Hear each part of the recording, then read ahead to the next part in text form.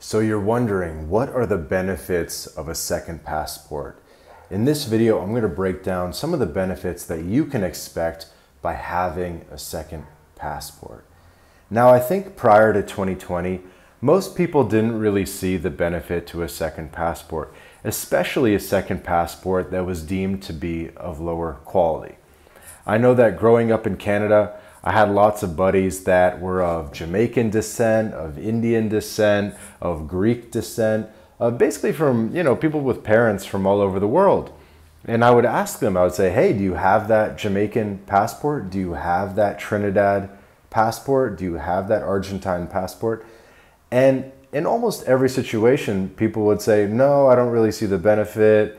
I'd probably have to go collect some documents or something, and bottom line, I just don't have it. And I would say, dude, you should go get that Trinidad passport. There's no downside. There's no military service requirements. And if there's no downside, if there's no worldwide taxation like the US, if there's no military service requirement like Greece and maybe Armenia and some countries around the world, if there's no downside, then there's only upside, and you should absolutely get it. So we're 100% advocates of basically getting any second passport that you can get that has no downside. And long story short, the passports that would have a downside would be anything with military service that can't be avoided, anything with citizenship-based taxation, which is basically just the US and Eritrea and maybe one or two other exceptions, and then anything on a blacklist like Cuba, Russia, Iran, Syria, Iraq, Somalia, and there's maybe like 8 countries that show up on sanctions lists. So obviously don't get a second passport from a country that's experiencing sanctions. But other than that, the other 180 passports in the world are totally legit, and you should get that. You should get that second passport because it has benefits. So if you told me, hey, my Latin life, you can get a Kenya passport. Do you want it? I would say, hell yeah, give me that thing. If someone said, hey, do you want a, I don't know, Indonesia passport? Do you want a Rwanda passport? Do you want a Guyana passport? I'd say, yeah, hook me up. I want that Guyana passport. Dude, I'd be willing to pay like 10 grand plus for a Guyana passport if I could, and it was, legit. Because there are benefits. Every passport has benefits, and all the benefits differ depending on the passport, obviously. But then there's also benefits to any second passport, right? Any second passport is going to confer a certain number of benefits. So what are some of those benefits of any second passport? Well, one is definitely going to be travel flexibility and freedom. A second passport can allow visa-free or visa-on-arrival access to more countries, making international travel easier and more convenient.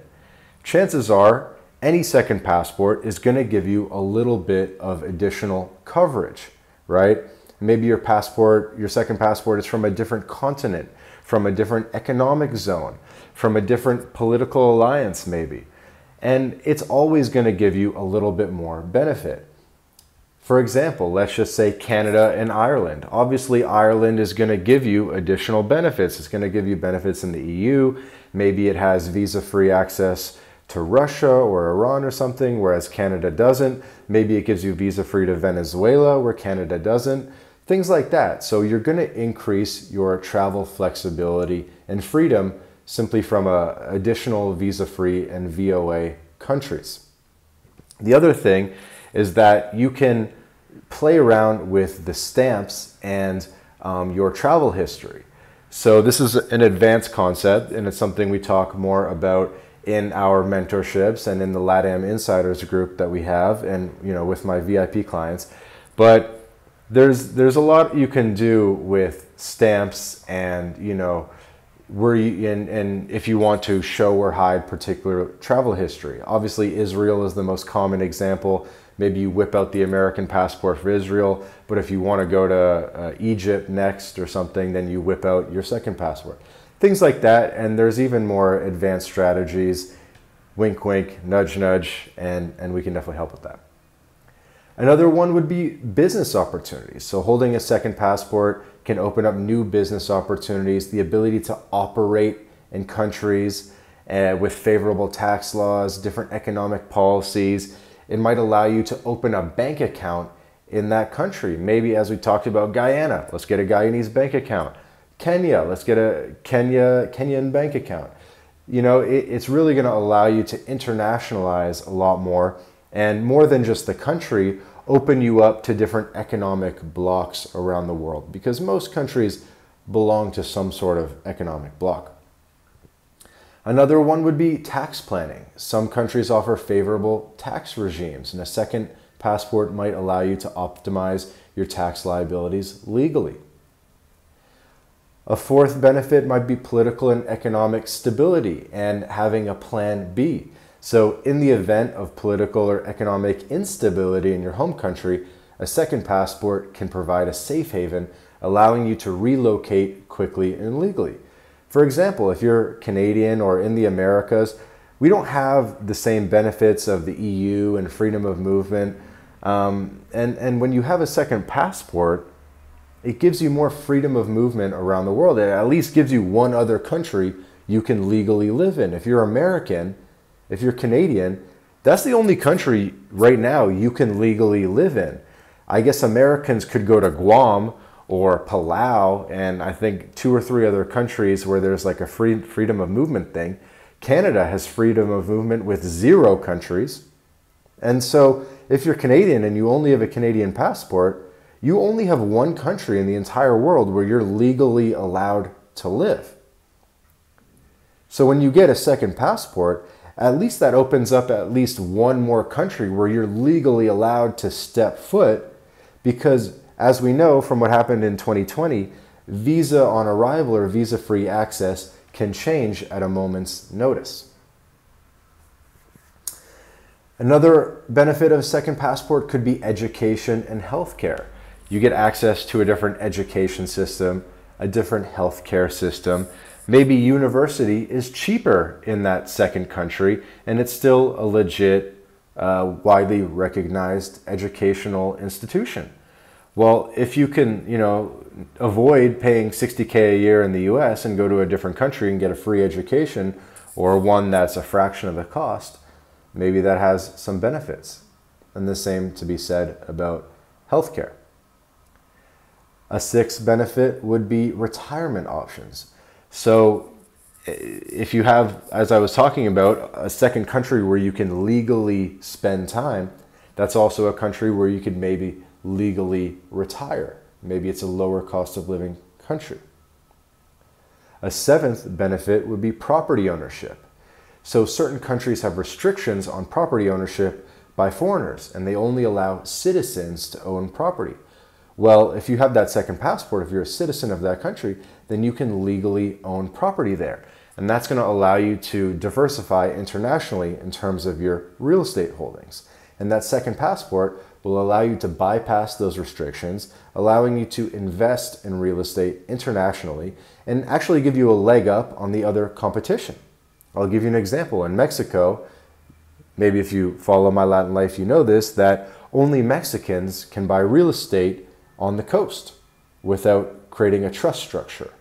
So if you had a Mexican second passport, you would have a leg up on the competition because you would be able to invest on the coast and own that coastal property free and clear.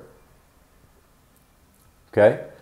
And there's so many more opportunities, employment opportunities, banking, which we kind of talked about before, opening bank accounts in different countries, citizenship for family members. Often a second passport can be extended to immediate family members, to parents, to children, providing them with the same benefits and advantages, and it can be passed on. So let's say you pick up your Guyanese, Trinidad, Jamaican, Kenyan citizenship. Well, you might be able to pass that along to your kids. There might be citizenship for, say, grandchildren or great-grandchildren. And even if it can't be passed along, maybe you're the cutoff generation, right? You never know if those things are going to change in the future. Those rules honestly change all the time. And so you never know if down the line they create some rule saying, hey, if you're, of descent from, you know, an ancestor, then you can get the passport, or you can get residence. So even if right now your kids can't get that second passport due to a particular law, that law could change in the future, and in the future they could get that citizenship or maybe even residency. So probably another side point there is a lot of people only think about the passport, but there's also residency benefits as well, where maybe it could allow you to get temp residency or accelerate your path to permanent or accelerate your path to citizenship. For example, in Mexico, if you can prove descendants from a Mexican ancestor, even if it was 5 generations back and you can prove it, that can accelerate your path to citizenship. It won't give you on-the-spot citizenship, but it'll accelerate your path to getting that citizenship, shortening it from 5 years of residency to 2 years of residency, simply by proving an ancestor, even if it's way, way back, right? So there's all these different hidden benefits of a second passport, things that you wouldn't normally think of, and it's going to be different for every country, right? For every region, you know, it depends on ancestry, it depends on how you're going to be able to pick up that second passport. Maybe it's through marriage, maybe it's descent, maybe it's investment, lots of different options. And so the way I think of it is there are benefits of a particular second passport, and then there are benefits of any second passport. And you, the listener, should try to get any second passport, because there's just so many benefits to having some kind of second passport. If you enjoyed this video, you should check out some of the other videos on our channel. There's probably a suggested video popping on your screen now so that you can more about how to internationalize and how to take advantage of all the benefits of Latin America and geo arbitrage.